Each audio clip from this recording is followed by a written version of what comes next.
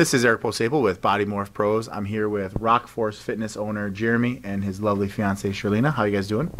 I'm doing great. Doing great. Doing well. I'm gonna keep reaching across. I'm gonna That's hit you, right. I'm gonna hit you in the Right. face with this at some point. So, figures over. I know fitness went already. Physique just ended as well. What are your thoughts on the show? I know you got a few clients that have been competing in here. I thought figure was pretty stacked in some of those classes. Yeah, very competitive classes today. Quality contestants, a lot of great athletes.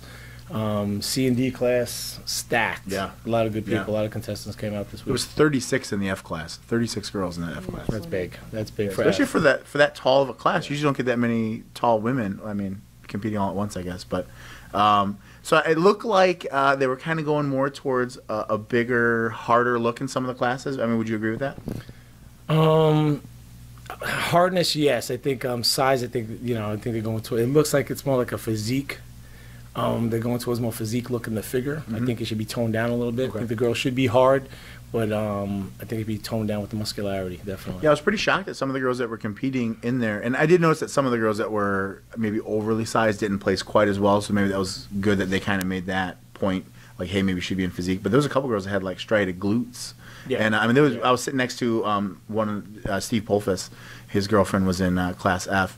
And we were kind of laughing that some of those girls are more in shape than some of the men that are competing. Oh, the conditioning was key. Yeah. I think a lot of these girls came in with solid conditioning. Yeah. And yes, better than the guys did. Yeah, and kudos to them because they got to work really hard to get legs in and glutes in and backs in and stuff. So kudos to them for rocking it out. But I know you brought a team with you. How many do you have competing here today? I have 2 solid contestants, and I'm consulted with about 6. Okay. So altogether about 8 contestants today. It's nice. And you're a New York guy. We can tell by the accent. New York guy, lived in New York, have athletes coming in from the East Coast, West Coast, and here in Chicago. So doing really well today, definitely. So I know you went out West Coast and then you just recently moved here to Chicago, like you just said. How do you like Chicago? Now, were you here for the winter?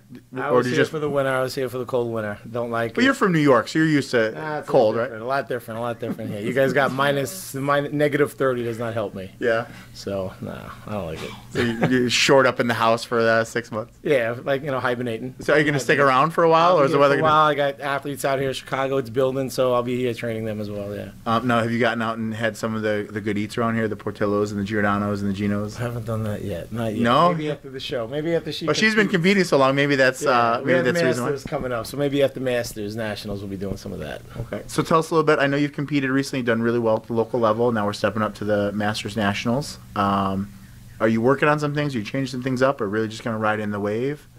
Well, after the last show, which was about a month ago in Wisconsin, we kind of Talking about the Fox Cities. the Fox City Showdown in Wisconsin. It's a great show, but what we noticed was that I probably could put a little bit more size on. So initially we were planning to do Junior Nationals, but decided that it'd be best to take the time to actually put some solid muscle on rather than trying to hold it out to do Junior Nationals and then, hold it out again for Masters. And so we just decided to, forego this show and put it all into Masters. And so diets change. I'm eating, as you saw downstairs. I always have that food with me.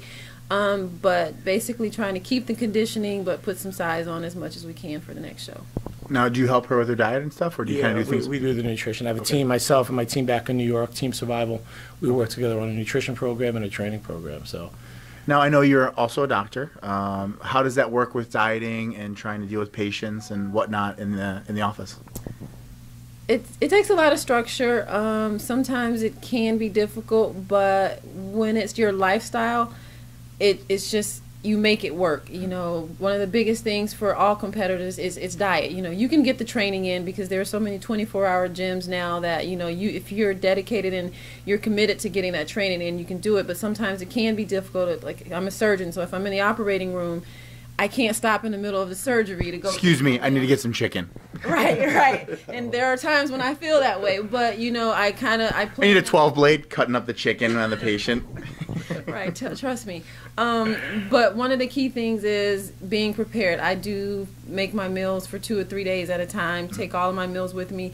If I'm in the hospital in the middle of the night, I tend to keep staples in my desk, like, Emergency foods. Yes, so that I'm not tempted to go to the patient cupboard and eat the, peanut butter and crackers. I've had 2 kids. The patient cabinet's fantastic. A lot of it has to do with just being prepared and, having the right foods available and just like I keep my meals with me all the time. Yeah. Now, so surgeon, are you like a 24 on, couple of days off type of thing? How's your schedule work? Can I ask that? Well, I'm actually an OBGYN, so babies, they come when they want to in the middle of the night. We were laughing because just last week I had a night where I left to go to the hospital at 6 thinking I was going to do 1 C-section. I ended up doing 4 in a row, didn't come home till the next morning. That was one of the days I was caught without my food because I thought I was coming right back home. But kind of with my call schedule, I'll have 2 days on, 2 days off, and then I'll do weekends, Friday to Monday.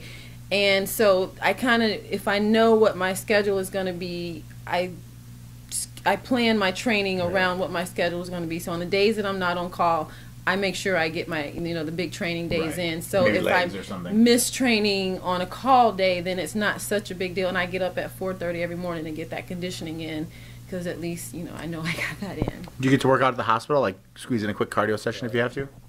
They open Anytime Fitness close to the hospital. Okay. So if there are days that I'm stuck there, I can run over to the Anytime Fitness and walk on the treadmill. It's time management. It's all time management. And I guess what my next thing was really going to be. There's just a lot of people out there like I just don't have time. It's like here we have a surgeon, an OBGYN. I mean, like you said, babies come when they want. My wife was in labor for like 59 hours. It was. So I mean, we know it.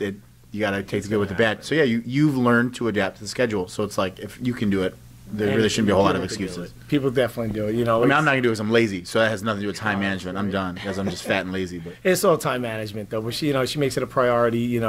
Things you got to give up if you want to compete here. If you want to do this at this level, you got to give up some things, some personal things. So she puts it foremost first. So that's it. That's how it is. So I know you do a lot of coaching stuff. If people want to get a hold of you, how would they do that? Oh man, Rock Force Fitness. You go to my Facebook page at Rock Force. I'm dealing with pros, amateurs, top national athletes. So we got about 6 pros right now in the IFBB, 15 to 20 amateurs. So we're growing. Yeah, absolutely. And I've seen some of your work, and you do a great job. So obviously, I want them hard. New York, we like them hard. We like the girls coming in tight. But they like it at the national level. The juniors, you see, they like that harder look. And I told a lot of people that were at the state level, they're like, "Oh, I'm gonna do juniors." I'm like, "You got to get hard." And like, really? I'm like, they like the hard look at the national level. But the misconception at the state level, a lot of these girls come at the state level. The state judges look at these girls; they don't want them hard. But when you get to the national level, you have to be hard. Yep. And then you'll get a hard girl at a state show, and they put her poor placing. Yeah. And all of a sudden the girl comes here, and then boom, she's taking first place. Yeah. Maybe what we should have is a Rock Force bodybuilding show. Maybe we should put on a show. I would promote a show in a heartbeat. Yeah. I would promote a show. If somebody approached me and said, "Listen, you want to help promote a show?" Yes. I was with Melanie Specco, an IFBB pro. I was talking with her, and she did the Toronto Pro, and I actually sponsored the Best Poser Award for the Toronto Pro. So if somebody wanted to promote a show, I would definitely get involved with that. Definitely be part of me. So. Maybe that's we should start putting the seeds down. Let's do it, man. Let's put one together. I'll do it in a heartbeat. I'd love to put on a show. People have asked me. I've had people out of state ask me if I want to put on a show. So let's talk, man. Let's do it. We'll have Dr. Bogard as a sponsor. There we go.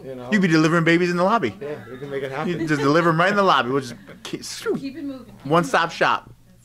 Awesome. Well, hey guys, I know you want to go enjoy the rest of the show and your diet, and you probably got better things to do than sit here on this couch in this hot room. So I appreciate you stopping by. Thank you very much. Jeremy, Shyrlena. This is Eric Posey with Body Morph Pros. We'll see you guys back at the show. Thanks a lot for stopping by, guys.